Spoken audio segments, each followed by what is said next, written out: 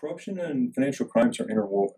I mean, if you look at a corruption investigation, almost in every aspect there's a transition of money, illicit funds. It could be goods and services in exchange, but typically it's financial, and you have to follow the flow of money. And that's when you get into money laundering or structuring for money laundering and where that flow of funding will go. Is it there to support other criminal activities, or is it there just to line the pockets of the individual that's doing the corruptive activity? And if you're a victim of someone that scams you out of money, of course, financially you lose, the money there. But it also, as far as like the payment card industry, that there's a cost to doing business, and if they incur a certain percentage of fraud loss, they have to pass that on. They're a business, and how do they pass that on? It's typically to the public. And you look at on the government side too, as far as the resources that you have to invest to actually identify and go after the criminals perpetrating these financial crimes. And there's a couple cases recently where financial institutions almost went under because of financial crimes that were perpetrated against their institution, just because the insurance and all that wasn't even high enough to cover as far as the fraud losses. I think one of the biggest challenges investigating financial crimes is just the flow of communications or the coordination between the private sector and law enforcement. I mean, it's difficult enough if it affects several countries, and law enforcement in those several countries have to investigate a financial crime. But when you add the aspect of the private sector being involved with the much needed information of that and have the flow in a timely manner so that law enforcement can respond adequately. Because the private sector, a lot of times looking for the reputation of the company, so they don't want to release information unless they absolutely have to.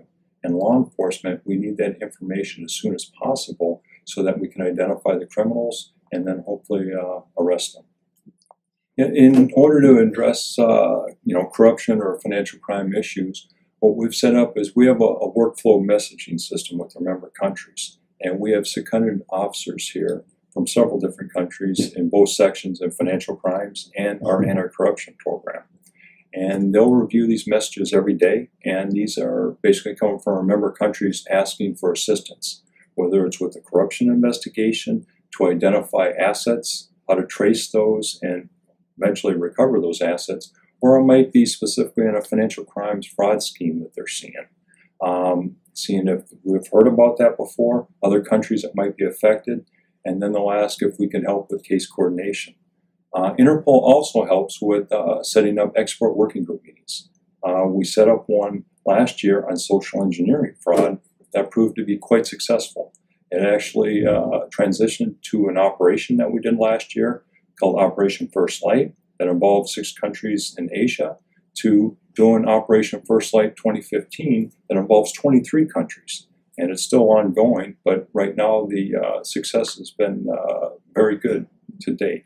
Other things that we do is case coordination.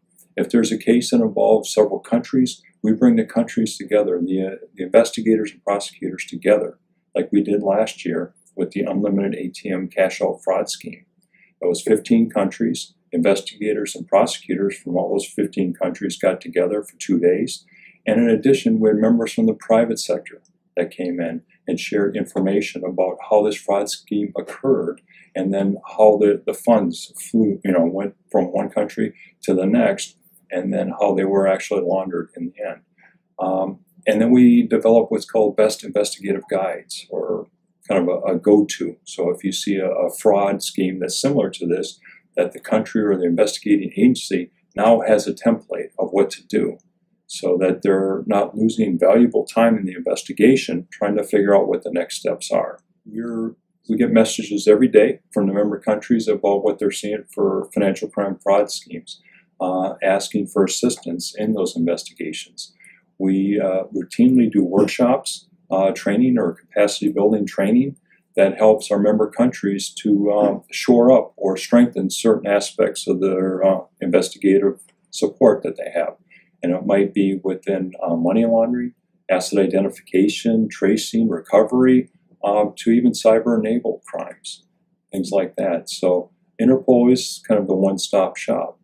And in addition, we do case coordination.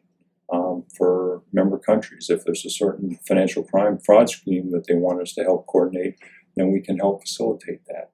The stronger that your network is internationally, the more effective that you'll be with addressing financial crimes this day and age.